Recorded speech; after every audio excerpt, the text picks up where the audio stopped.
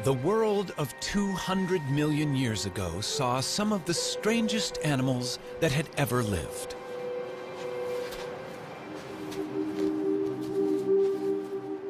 Nothing about them suggested they would become a huge success.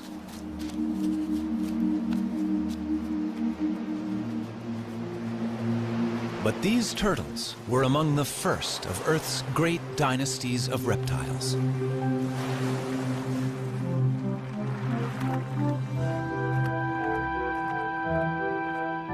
Turtles then and now are unique.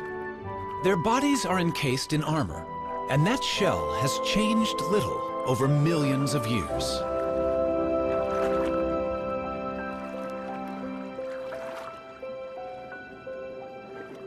Varying greatly in size, they colonized most of the world. But wherever they live, the basic shape of a turtle's body remains the same. Some land-dwelling turtles, or tortoises, are quite small. Others have become famous as giants. Some long-necked types are at home in and out of fresh water. They and these shorter-necked turtles are known as terrapins.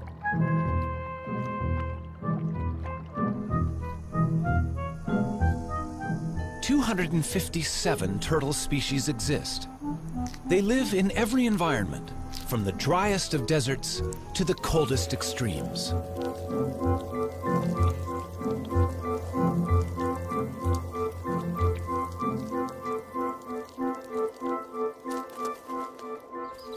Some that are gentle vegetarians have become welcome visitors to our homes. Others hunt out of our view.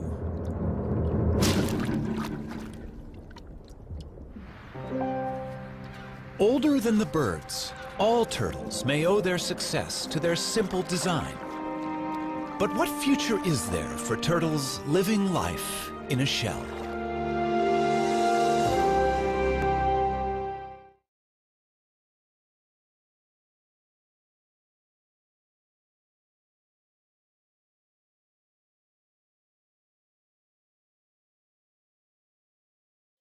Powderham Castle in England is the ancestral home of Lord Devon.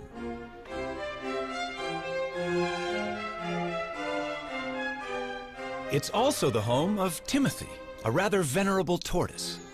To the present lord, Timothy is the oldest member of the family. Timothy first came into our family in 1892, and he previously belonged to Captain Rutherford, who was a sea captain, and undoubtedly he was on board ship for quite a long time. And this has given rise to a number of myths about Timothy's beginnings, that he belonged to pirates and all this sort of thing, which aren't strictly true. He's outlived a number of Earls of Devon. I think at a quick count it's about 7. Or maybe I'm either the 7th or 8th that he's known. The suggestion is that Timothy is at least 162 years old. I think he mostly lives on sort of clovers and things, but his favourite really is strawberries. Now, my son, what about that? He's been known to make a mistake when he is wanting a strawberry, and we once had a lady with painted red toenails, and she got rather a sharp nip on the toenail. But he doesn't make too many mistakes. He knows usually what he's got. I don't know that he's terribly hungry at the moment. No. I think it's too cold for eating today. Counting growth rings on their shell is not always a reliable guide to a tortoise's age. Rings vary with diet. But tortoises always live life at a slow pace, and that may be a reason for Timmy's record age. The fossil record is our best guide to the history of Timmy's ancestors. The first we know lived some 300 million years ago in the world of forests that gave us our coal. From such primitive reptiles, turtles diverged first. leaving dinosaurs and other reptiles to go their own way. Through the ages, there have been turtles of fantastic size and diversity. They saw snakes emerge 100 million years ago and witnessed the extinction of the dinosaurs. That turtles have survived so long is due to the extraordinary design of the shell that protects their body. The shell has remained virtually unchanged for 200 million years. A thick layer of hardened scale is its first line of defense, but a broad, bony layer, the carapace, provides strength. In other animals, this bone would be ribs. The turtle's backbone is fused to the shell. It's the support under the bridge. The shell of a turtle serves many purposes. On land, it's heavy, restricting movement, but great protection. Underwater, in a streamlined form, the shell allows for graceful swimming with surprising speed.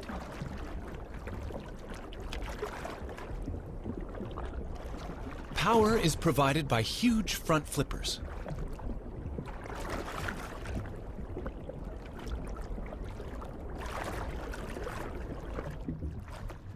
Sea turtles migrate thousands of miles, swimming on the ocean currents. Their hind limbs are mainly used as rudders for steering. Legs have no appeal for these sailors. Sea turtles only emerge onto land to nest, and even then, flippers are sufficient to haul the turtle over a beach.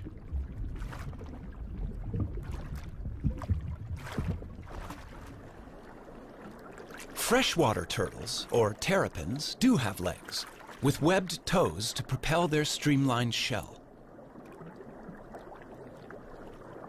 When feeding on the bottom of a lake or river, legs are more useful than flippers. And terrapins also climb out of the water, so their legs are essential.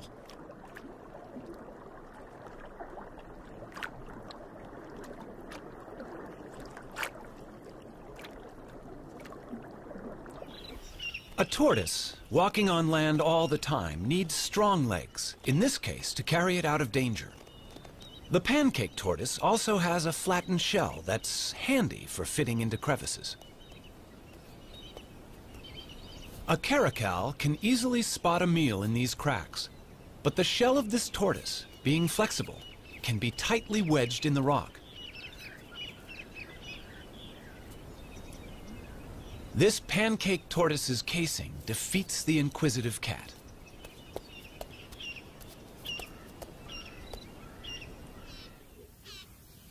Giant tortoises, and this one on a Galapagos island is among the largest in the world, have no natural predators to hide from, but they need weightlifters' legs to move their enormous shell. This one is hauling a house that weighs nearly 300 pounds and is over an inch thick.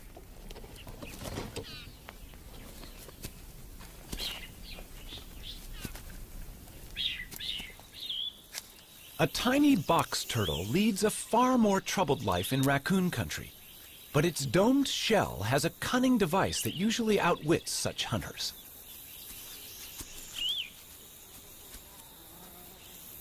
It's time to take evasive action.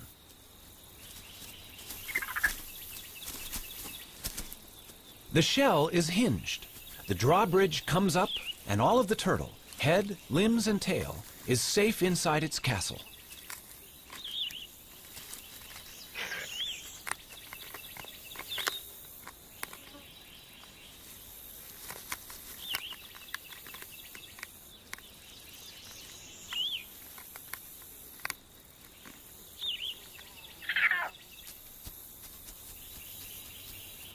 Only when the raccoon retreats will the turtle venture out.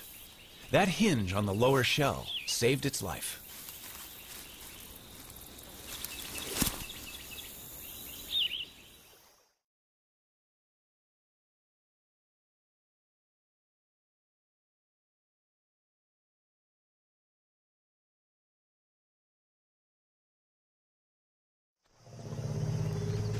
The turtle's shell has survived some huge challenges over millions of years. But sometimes, no matter how good the design, the odds can be against it.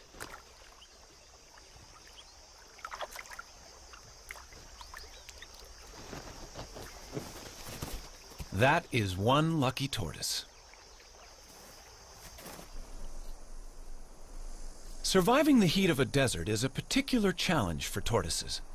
They can only control their temperature by moving into and out of the sun. Dr. Jeff Lovage of the United States Geological Survey is radio tracking a desert tortoise on a wind farm in California.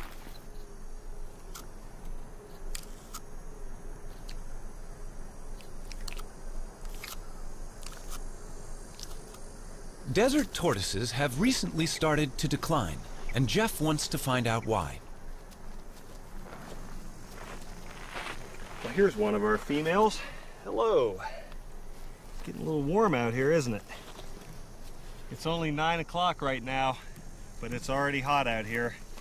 It's probably 95 degrees and it's going to be 115 before the day is over.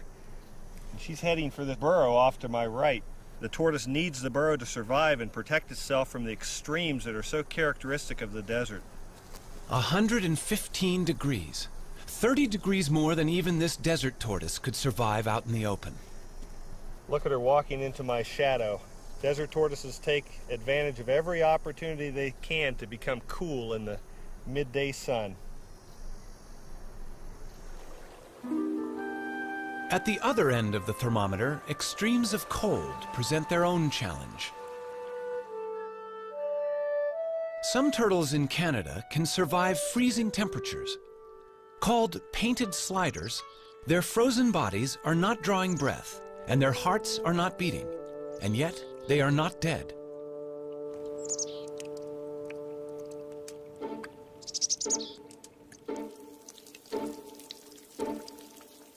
These hatchlings, born in August, freeze and unfreeze throughout the winter until the final thaw in spring. How the cells of their body survive this, nobody knows.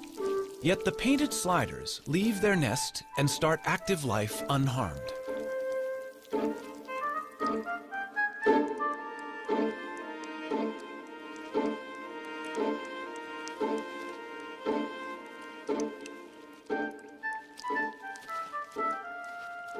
Such marvelous abilities to survive were entirely to the turtle family's advantage, until humans appeared on the horizon.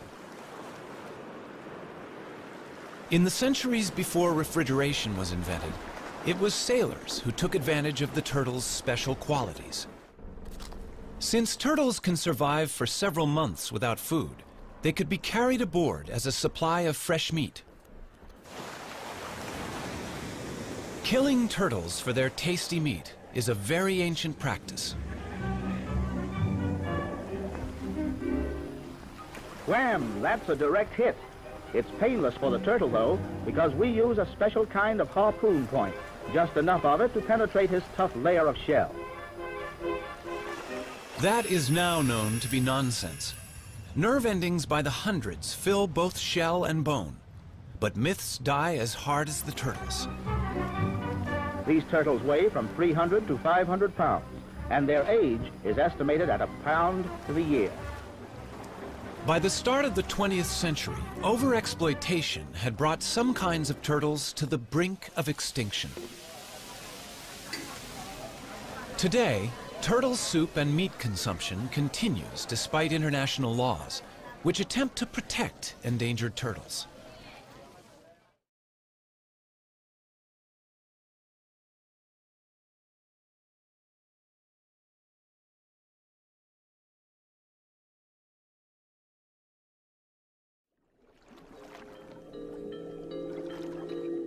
The turtle may well be our defenseless victim, but in the natural world, these successful reptiles have for a long time been quite capable of defending themselves.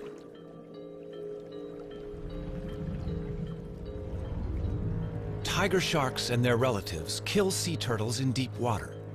But in these shallows, this loggerhead turtle can turn the tables.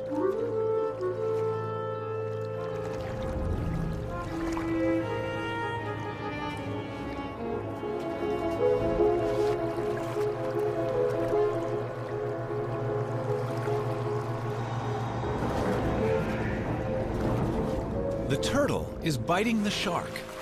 It has no teeth, but the sharp serrated plates in its strong jaws can inflict serious injury. In shallow water, the shark's movements are restricted, and it has difficulty fighting back. After a breath of air, the valiant turtle can return to feeding. It can give as good as it gets.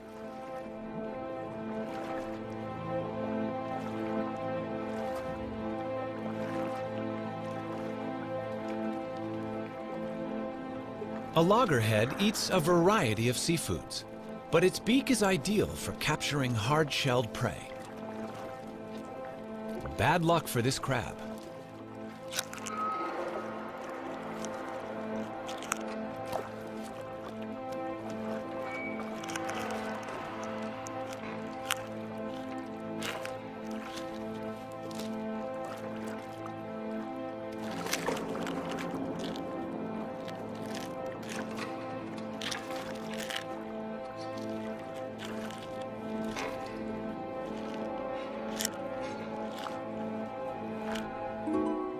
In freshwater, a camouflaged turtle is hunting. This is a mata-mata. It will blend with the fallen leaves and wait for a fish to come within range. Then, it simply sucks them in.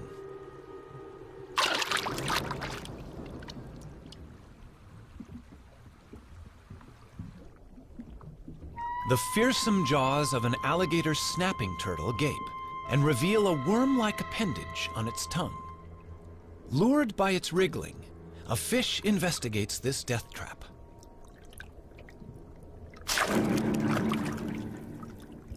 And there are even turtles that hunt together. Donald Stridham knows that visitors to the Swardini Reptile Park in South Africa are fascinated by the bloodthirsty terrapins he exhibits there. It's feeding time in the terrapin pool. You know, if I had to put my finger into this water, they would eat it. But I'm going to give them something else to eat, their favorite food, a little piece of chicken here. And if I lower that down, they're going to move towards this. Come, guys. Come on. You'll probably find that the red-eared terrapins come first. They are normally the more dominant, and here comes one now. You can see why it's called a red-eared terrapin. It's got the little red mark behind the eye. And look at that. He's a dominant one, so he will come first. And here comes one of the serrated hinged terrapins on the side here. And the rest of them are going to respond to the movement. In fact, they would have to eat in colonies. They can't easily, as you can see here, bite off a chunk of meat on their own. So they need to tear it amongst each other.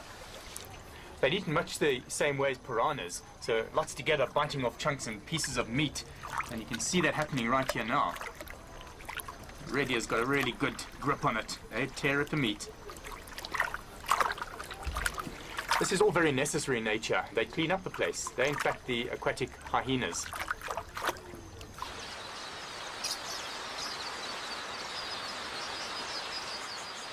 Forget big game watching here. Keep your eyes on these little guys. Eating chicken on a plate in the reptile park is nothing compared with how these terrapins feed in the wild. The predator sizes up its prey, these quelea, which flock in the thousands. One terrapin grabs a bird. The others crowd in to snatch what they can.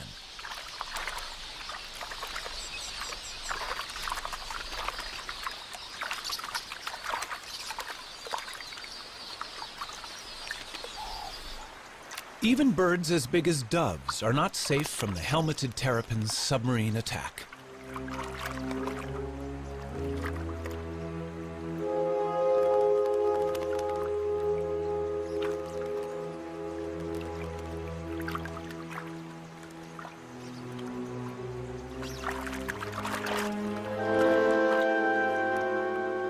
A lone terrapin could overcome the dove, but hungry rivals are on their way.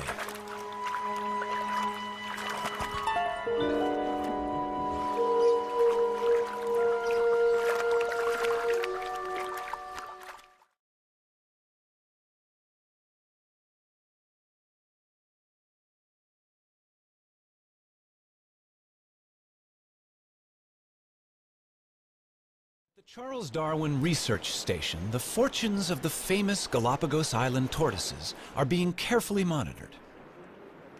These tortoises are giants, among the largest in the world. And they are more than just a tourist attraction. They're endangered, and their survival depends on them breeding in captivity here.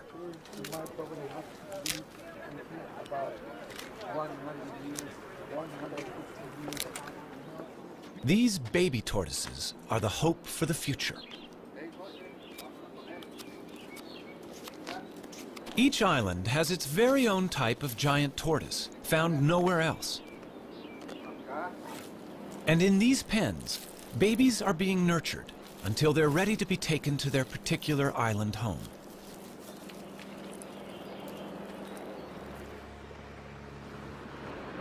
In past centuries, boats landed on each island to plunder the docile giants, killing or collecting them.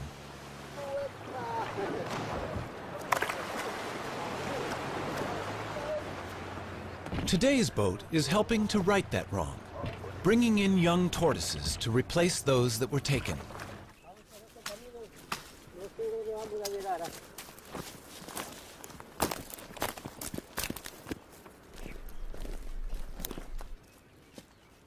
This is the island of Hispaniola. The Hispaniola tortoise was once facing almost certain extinction. Now, the future arrives in a bag.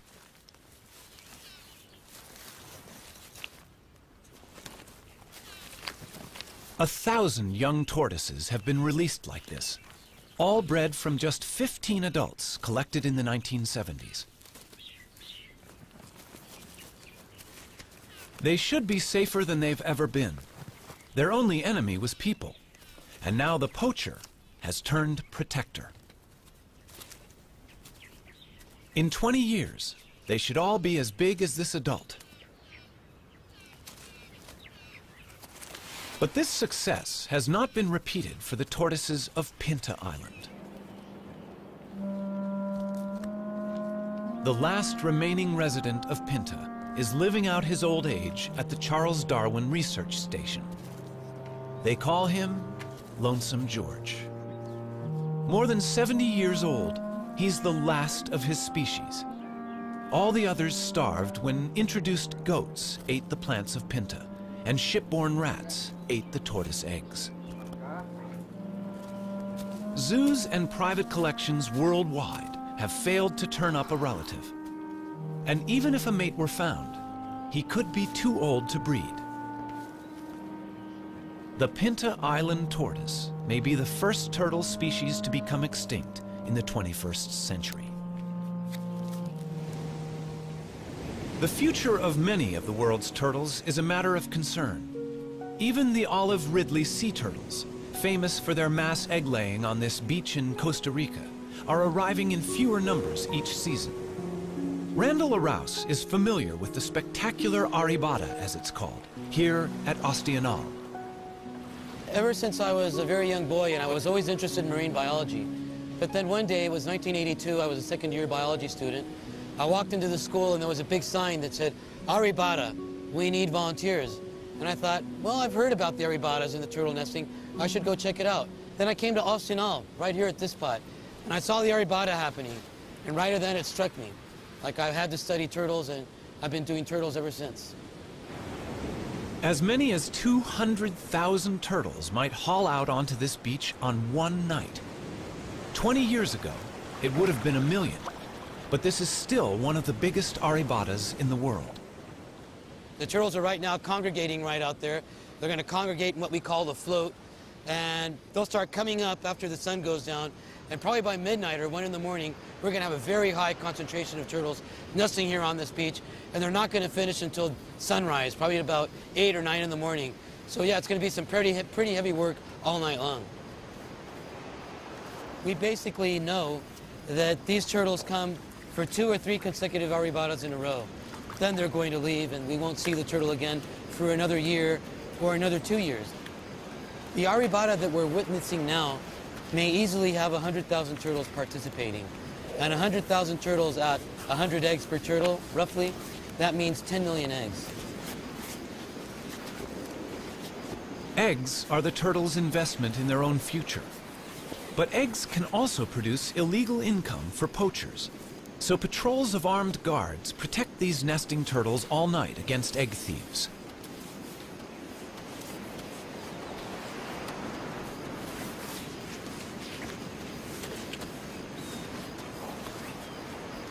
This female may have mated with several males offshore. So each of her 60 to 100 fertilized eggs may have a different genetic composition, which is healthy for the future of olive ridley turtles. Randall can also inspect the health of an individual while she's laying. She seems to be unaware of him and in a kind of trance. He examines her gently for signs of disease or injury while she's in this curious, semi-conscious state. Just why she enters this trance is not yet known. The studies carried out on this beach indicate that roughly 8% of all the eggs laid on this beach will actually hatch and turn into little turtles. Now, that does not mean that these little turtles will turn into adults. A wild guess is 1 out of 100.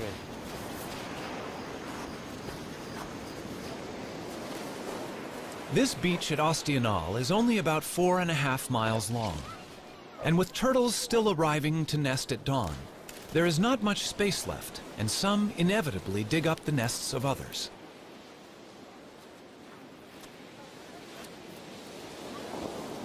Many eggs get damaged, and the loss is enormous. The collection of eggs is important for the local economy, but local people are only allowed to take them for the first 36 hours of an arribada. It's a conservation plan they're happy with. The community of Osteonal protects their turtles in many ways. Probably the main way is they respect the management plan. There are rules as to when you can harvest, when you can't, and the community as a whole complies. You can only harvest the eggs for the first 36 hours. The eggs have to be packaged in a special way. There has to be receipts. There's all this paperwork. And the people of Osteonal comply with all these rules and regulations to their very best. And they get a good harvest without harm to the turtles. Soft-shelled, the eggs travel well to a luxury market, where some are enjoyed over the bar in a pricey drink they call baka.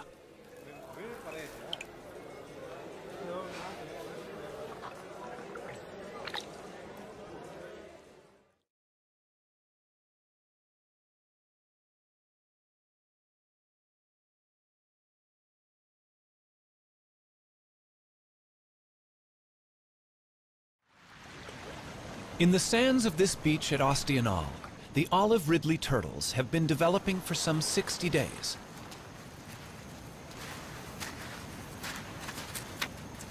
What happened under the sand as the eggs hatched is quite special.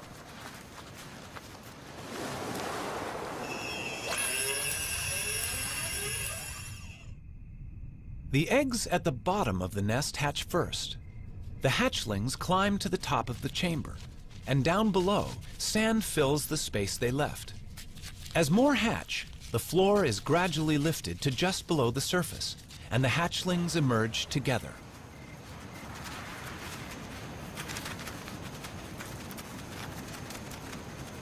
Once out of the nest, hatchlings must head for the sea. But how do they know where it is? Light is a crucial factor for orientation. The sea is always brighter than the land. It's thought that when they are grown, these turtles will return to this very same beach to lay their eggs.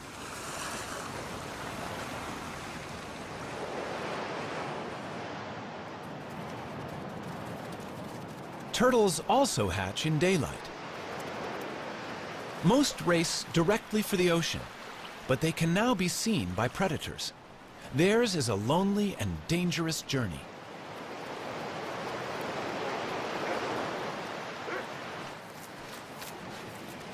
On this beach, almost every animal has a taste for turtles.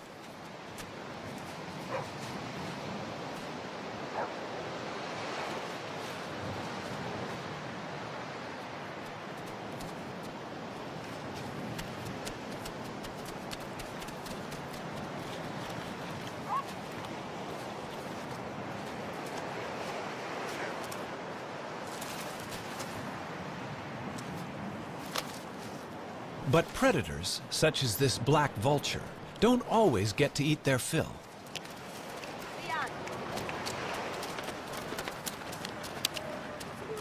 Survival of the turtles is important to the local people. When the turtles are hatching, the women all organize and they go to the beach. They shoo the predators away to make sure that the little turtles can make it into the water.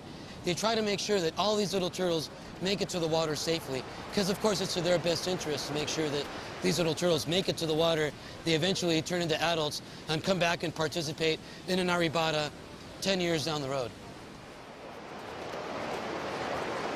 Although some 10,000 hatchlings will survive to become adult turtles, remember 10 million eggs were laid in these sands.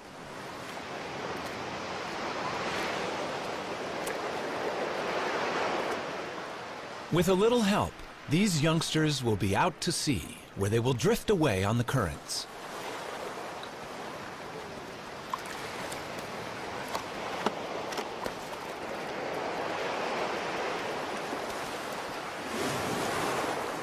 No one knows where they go. Perhaps they hide from ocean predators among floating seaweed, where they can safely feed and grow. But it will be 15 to 20 years before they return to these waters. Before people ever began helping turtles to survive, alligators had been unwittingly doing so for millions of years. Young red-bellied turtles are hatching from eggs laid in the alligator's nest. The rotting heap is warm and humid, as good for incubating turtles' eggs as it is for hatching alligators. Both stand to gain. Alligators eat a good many adult red-bellied turtles.